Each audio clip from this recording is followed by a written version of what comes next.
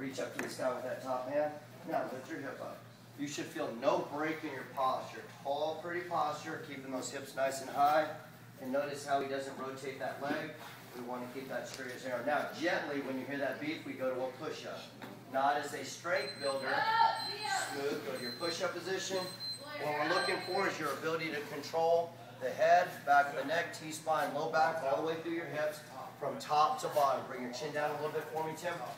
Again, we're not looking for a rep max. We're looking for you in your ability to protect your spinal position. The better your spine is, the greater transfer of force there is. And that's what we're looking for. So all the way to the top, all the way to the bottom without breaking cervical, T-spine, or low back posture. Now, press, go. You need to sprint this thing, go, go, go, go, go, go. Aggressive, attack it, right there, turn. It's 10 to 15 yards.